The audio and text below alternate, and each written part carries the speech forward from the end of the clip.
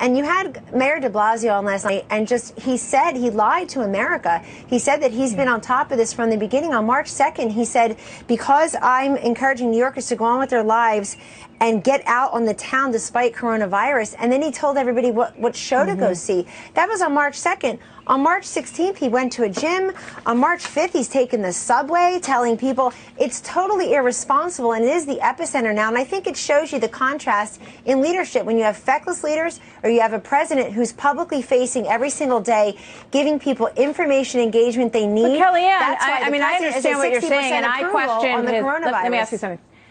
Okay. Well, I think that's absolutely true. And I think that last night he demonstrated that he's not giving people a very positive message in terms of, how he's going to guide the city through all of this. And I think that was, that stood out, I think, to a lot of people last night in our discussion. But in terms of the things that you're mentioning, you could probably match up some of those early March statements from him with also similarly optimistic statements from President Trump, although they've handled it very differently since There's no comparison between the two leaders. There's no comparison. This in terms of get out and live your life and go ahead and do what you're doing?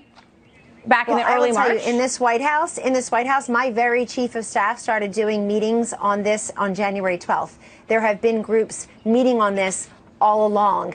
And in fact, today is the 1-month anniversary of, I think, the task force being announced, or Dr. Birx as the coronavirus responder. She's a long-term expert, ran PEPFAR over at State, long-term infectious disease and AIDS expert, HIV expert. So we've been on top of this, and I will not compare Mayor de Blasio to President Trump, and neither do the Americans. Even after all this time, there's still a part of me that refuses to believe a person could lack this much self-awareness. Here's Kellyanne Conway actually attacking Bill de Blasio for saying, quote, that he's been on top of this since the beginning. Yeah, Kellyanne is the senior counselor for Donald Trump. So let's just dive right in and take a look at how Trump has been on top of this since the beginning. Have you been briefed by the CDC? I have. Are there words about a pandemic at this point? No, we're not at all, and we have it totally under control. How concerned are you? Well, we pretty much shut it down. A lot of people think that goes away in April with the heat, as the heat comes in. Typically, that will go away in April. We're in great shape, though. It's going to disappear. One day, it's like a miracle. It will disappear. They're going to have vaccines, I think, relatively soon. And they're going to have something that makes you better, and that's going to actually take place, we think, even sooner. So it's a lot of good things are happening. Because a lot of people will have this, and it's very mild. They'll get better very rapidly. They don't even see a doctor. They don't even call a doctor.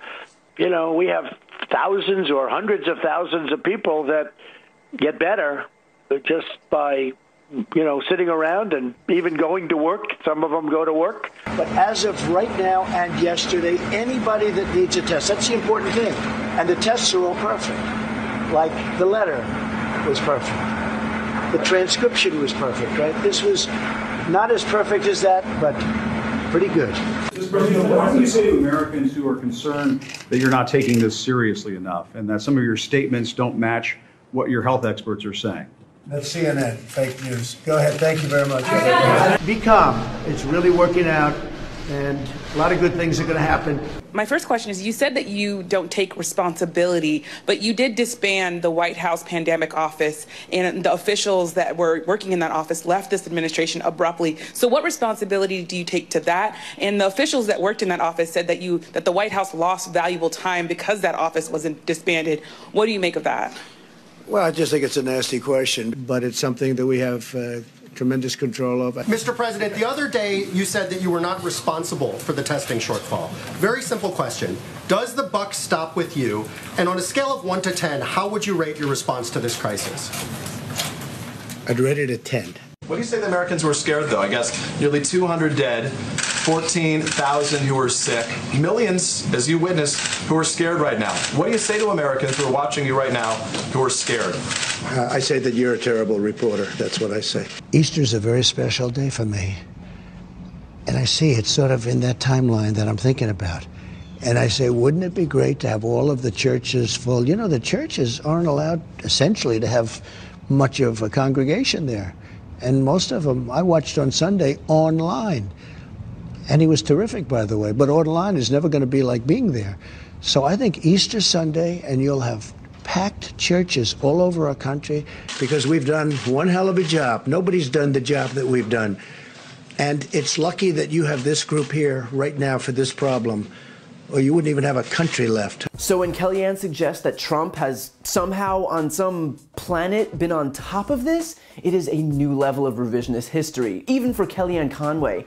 I mean, we are talking about a guy who wouldn't let a cruise ship with sick Americans aboard dock here because he was so hell-bent on downplaying this whole situation and didn't want his numbers to go up, and then admitted it. I would rather, because I like the numbers being where they are.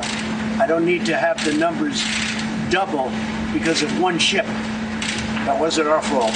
Honestly, if Trump were to downplay this thing any further, he'd pretend it doesn't even exist. In fact, he was so committed to downplaying it that we missed every single pivotal opportunity we had to contain the spread. The Trump administration denied diagnostic tests from the WHO back in February, the same test that over 60 nations accepted, and all 60 of those countries have flatter curves than the United States does. In fact, every single country on the face of the earth has flatter curves than the United States, and I don't want to jump to any conclusions here, but it might have something to do with the fact that the guy in charge has been spending the vast majority of his time either pretending it doesn't exist, pretending it's already solved, or attacking those who dare to press him on the fact that it's actually getting worse. Even now, with massive countrywide shortages of masks and gloves and ventilators and protective equipment, Trump still won't invoke the Defense Production Act, claiming that there's no need to because private sector businesses have stepped up. But A, it's not the private sector's job to fill in for an absent government, and B, private sector companies might be working to produce those things now, but we needed it weeks ago. We have doctors reusing old masks and nurses literally showing up to their shifts in garbage bags. But again, I guess preparation isn't really something we should expect from a guy whose priority is denying that there's even anything to prepare for. But the craziest part is that Kellyanne claims that the administration has been meeting on this since January 12th, which makes the fact that Trump has been publicly downplaying it all the more absurd. Admitting that Trump has known for more than 2 months isn't in his favor when the guy's public appearances have all been him saying that we'll be down to 0 cases within the week, only to watch our cases basically double every single day. So either Trump wasn't paying attention in those briefings, or he just ignored it because he wants to play politics instead. So Kellyanne can go on TV and try and gaslight the American people because that's what our tax dollars pay her to do, but she's not fooling anyone. And the fact that even a Fox News host called her out is a testament to the fact that her desperate attempts to rewrite history suddenly don't seem to be working anymore.